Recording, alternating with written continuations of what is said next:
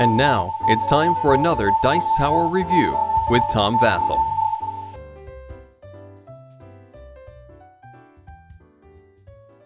One of the first games that I got into when I was getting into board gaming as a more serious hobby was Modern Art. Modern Art is a game about bidding on different famous pieces of art, although the pieces in this were basically made up.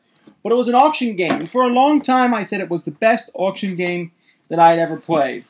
As time went on, as the years went by, I found myself playing it less and less. The auctions were okay, but one person could really mess it up for other people by bidding stupidly. I don't know, and it seems like over time I was getting less enamored of auctions in general. I mean, it almost seems like it's an overused mechanic. Well, cue the Griffin series of games. There are 9 of them now, and today I'm talking about number 9 in this series, and that's Masters Gallery. Masters Gallery is also published as Modern Art the card game, and that is very, very true. It's basically the same as Modern Art, but without the auctions. Does that make it a better game, or is it a simpler, watered-down version? Let's look at it, and then I'll tell you what I think. Masters Gallery is basically just a deck of cards with a few tokens included for good measure. And what players are trying to do is they're trying to have the most paintings of the artists which are the best. Now, in the first round, players are going to get 13 cards from this deck. And these cards are going to be showing a variety of the different painters that are in the game. And you can see here I have a whole pile of purple, some orange and yellow and brown. During the course of the game, you'll find yourself often referring to them by their color, as I guess saying I have a Van Gogh and a Vermeer and some Monets, the artists. That's probably going to appeal to more people. And it also shows one of their paintings. Many of the paintings are the same, but some of the paintings are different, and that helps differentiate that that's a special card. On a player's turn, they simply play one of the cards in front of them. All they do is put a card in front of them. That's a painting that's yours. All right, so on your next turn, you put out another painting. On your next turn, you put out another painting, and so on and so forth. Now, some of the paintings have special abilities. For example, this one allows me to place one of these 2 tokens on any of the painters I want.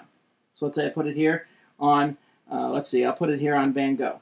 So now his paintings are worth 2 more. Some of the paintings, for example, this one here shows an equal sign, and that allows me to play 2 cards in front of myself when I place it down. This one here, simultaneous, when that one's played, everyone puts a card face down and turns it over at the same time. This one here, which shows a box, lets you draw 1 card from the deck. This one here lets you play an extra card just like the equal sign does, but your second card can be face down. In case you forget what all these difficult symbols mean, and they're really not that difficult to remember, but there are cards that show you what each of the symbols mean. And basically turns are done very, very quickly.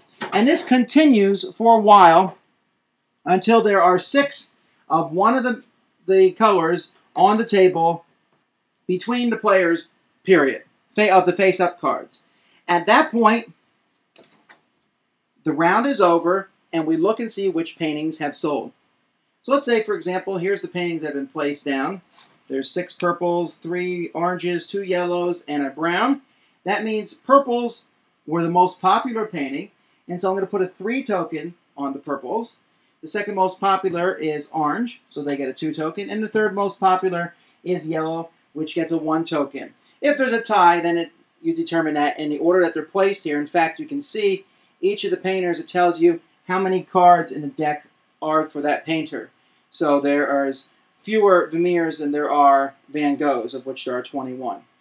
Now, once these points are on the card, each player then is going to score points equal to the cards that they have. So we have, in this instance, purple, yellow, and orange.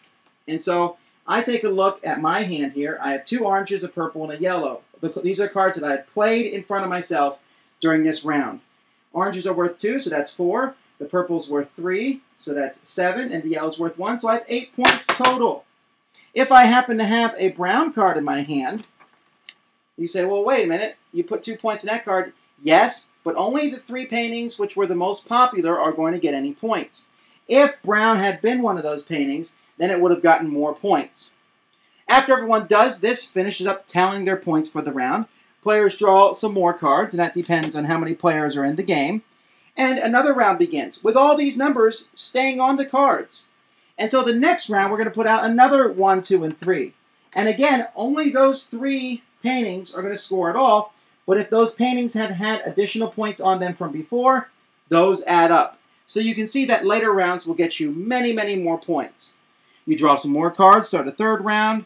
After the third round, you probably, unless there's only 2 players, will draw no more cards and you finish out till you get to the fourth round. You score, and one person is the winner, whoever has the highest score. It's a very, very simple game, and it lasts sometimes only 15 minutes. The big question here is it better than modern art? Well, here's my answer. In September 2009, I'm holding a gaming event in Seoul, South Korea. For all those of you who come to that event, one of you is going to get modern art because I'm getting rid of it at that point in time. I don't see any reason to own it than Masters Gallery. Now, let me be clear here. I'm not sure that I think Masters Gallery is a better game, but it's one that I enjoy more. I like the auctions in modern art, and I had a lot of fun with it when I played it, but those auctions could bog the game down. And to me, this gave me almost the exact same feeling in a much shorter period of time. Now, Masters Gallery, you have to be careful because it is easy for one color to go out quickly. Purple, purple, purple, purple, purple, bam, round's over. And sometimes you feel like, oh, I can't believe people just played cards very quickly and they don't know what they're doing. But it seems like there's more control here, and it has the same essence without the auctions. So why drag the game out? I really enjoy this one more. But if you like auctions, and your favorite part of modern art was the auctions, and modern art is interesting because it has multiple different kinds of auctions, then this is going to displease you because you're going to miss those auctions. But for most people, I think, and the fact that this can be played very quickly and a filler, I think Masters Gallery is the wise choice. And this was a big surprise for me because when I heard that it had taken out the auctions, I thought, I don't know, but I like it. Thanks for joining us today. For more written, audio, and video reviews, as well as the #1 board game podcast, check out the website at www.thedicetower.com. Until then, this is Eric Summerer, and you've been watching The Dice Tower.